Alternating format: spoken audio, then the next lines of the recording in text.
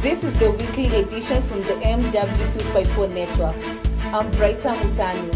A warm welcome. On our top stories, it is that time of the year again. It's a special coverage of the 7th Karatina University graduation ceremony. Our team worked tirelessly and gathered insights from the graduating class and their families. And now we hear from the Vice Chancellor how far we are at starting the digital e-learning. Plus, from our Data Journalism Center, Philip Mumoki tells us why there has been an escalation in the number of graduates unlike last year and what that means. Our very own Mitchell Muuri got the chance to speak to our Chancellor on education and its role in the creation of wealth for the continent. Remember, you can get in touch with me and some of my colleagues on Twitter. I'm at Brighter Mutanu.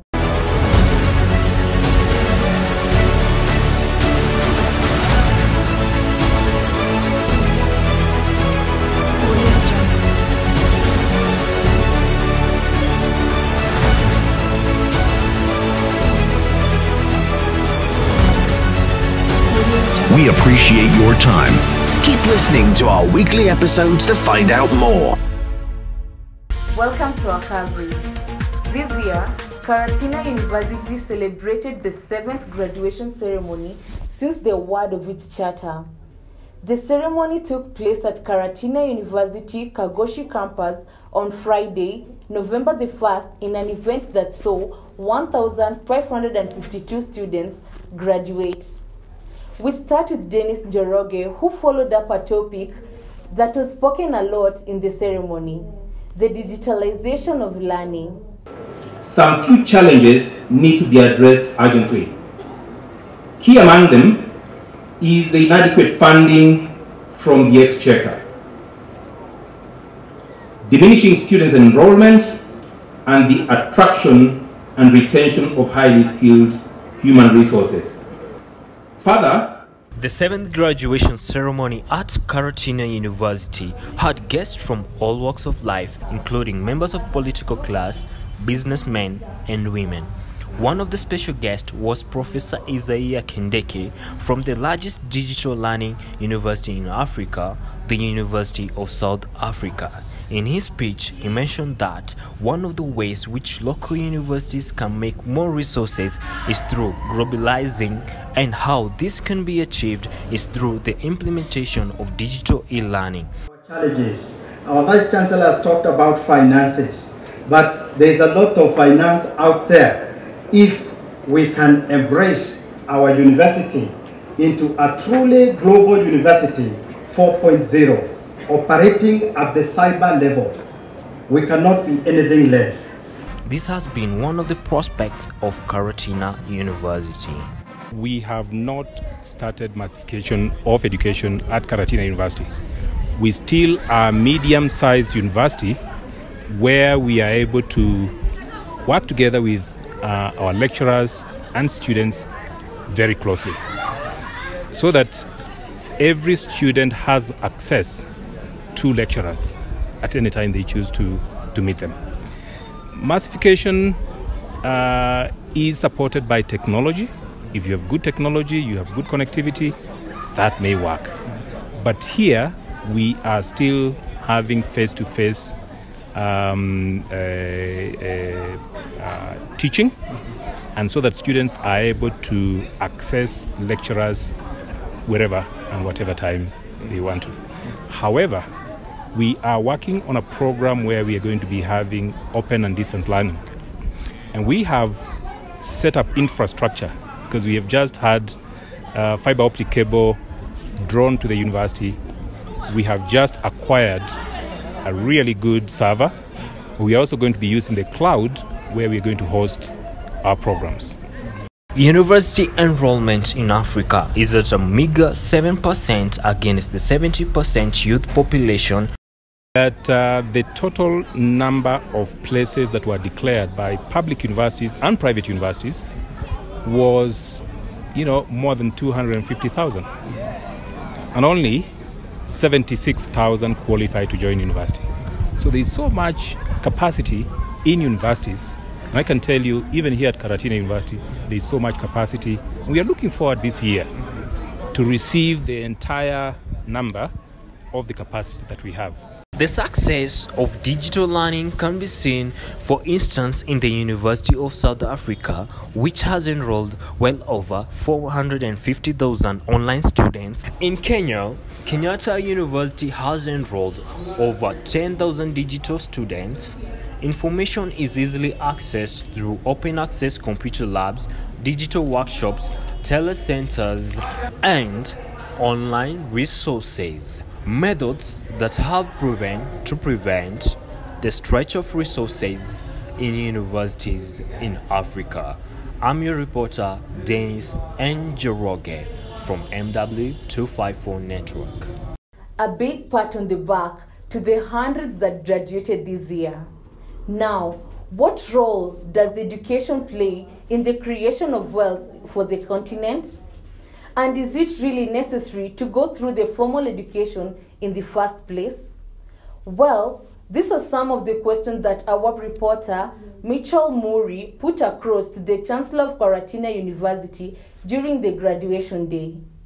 It is important to note that Mitch spotted our Chancellor in a rare chance after the Chancellor and his escort got stuck in a traffic congestion just a few kilometers outside the university for close to an hour, where he decided to leave his car and interact with the guests and parents who'd gotten stuck in the congestion together with him.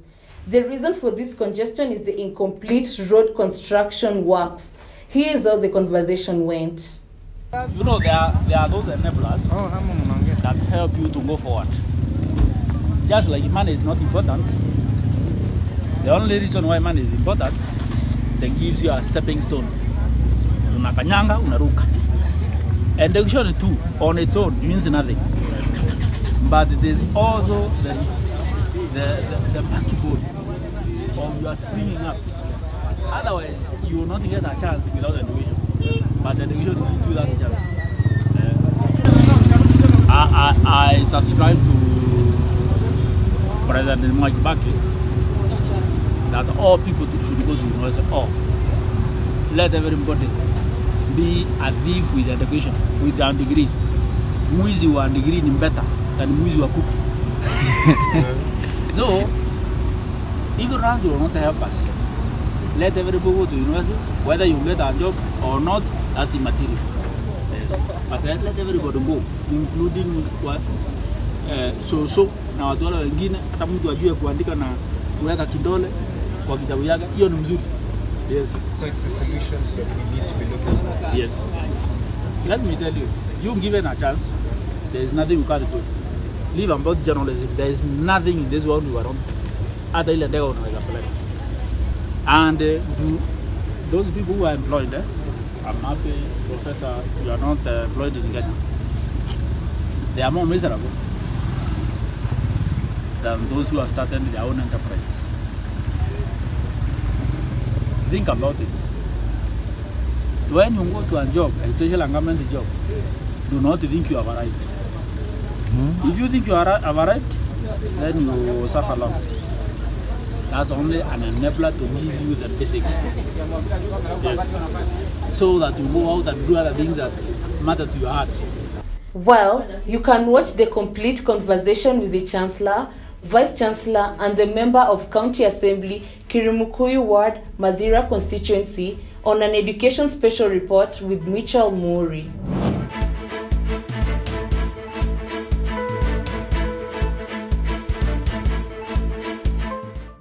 Our very own Gloria Chebet, together with Edna Therero, spoke to families and graduates and sent us these reports. I'm Edna Therero from the MW254 network. So right now we're going to look for some students and ask them more about their experience in Karatina University and everything about what they have been doing for the past 4 years and what they are wishing for tomorrow. How has been your experience here in school? Okay, thank you. The journey has been good since we joined here in the year 2015. 2015? Yeah. Okay. We experience ups and downs. That is the nature of life. Yeah. We don't expect a smooth life. Here, the climate here was not that favorable, But with the time we came and adapt the climate. I'm standing right here at the Karatina University, where hundreds of students have been awarded for their academic work that they've been doing here in months on end. The atmosphere is filled with joy among many. Ladies and gentlemen, join me now as we listen to their success story in different and interesting angles. I can see a family right here. Peter Cheki. Yes. What can you say about today? Today is actually a defining moment in my life because I now have the power to read, especially in the field of communication and public relations. And as you can see, I have a very lovely family. Everyone is learned here, and they're the ones who motivate me every day to ensure that I work hard and smart. Okay, thank you. Yeah. Can you say something? How do you feel about your son graduating today? That's beautiful. It's excitement. It's a time we have been waiting for a long period because the stock has been on, and he has been moving from where I used to stay up to the university.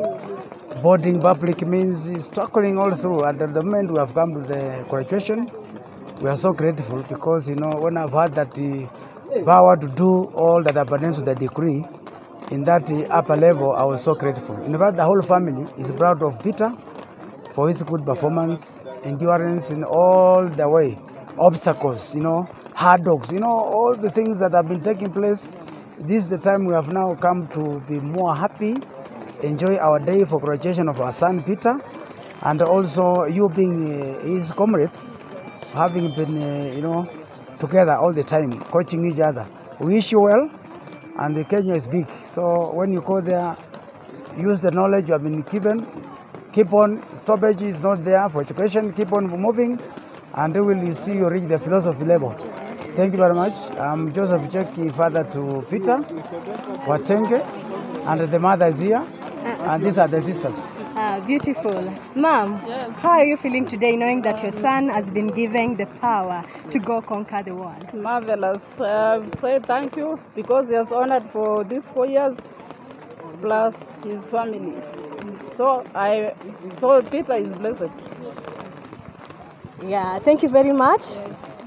Oh, the sisters. Do you have anything to say or to tell to Cheki and his friends? Yeah.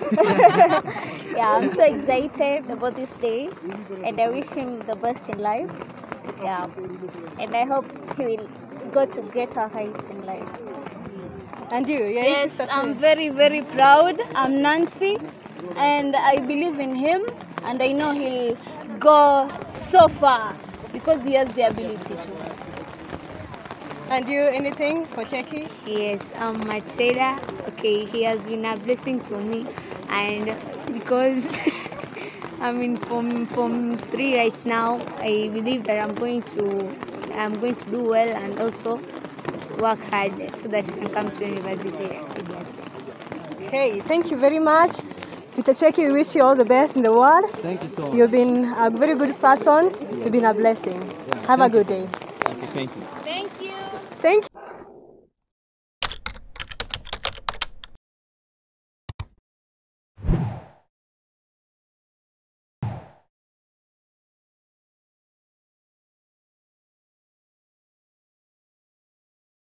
Hello, this is Philip Moki and welcome back. In today's century, they say that numbers speak. This is the MW254 Network Data Journalism Center. Now, let's start with staff publications. You might be aware that the number of publications made by institutions are used to gauge generally their performance. This year, 2019, there was a 20% drop in the number of staff publications, which is from 89 publications in 2018 to 71 publications in 2019. Moving on to the biggest trends in career. This is the second year we are witnessing the drastic changes in the numbers of people who are opting for education and social sciences as opposed to business careers. Thank you, Philip. That's it from all of us here at MW254. Thank you very much for watching. Keep watching the MW254 network for some of the most insightful content. Be sure to subscribe and leave a like if you love this episode. Bye for now.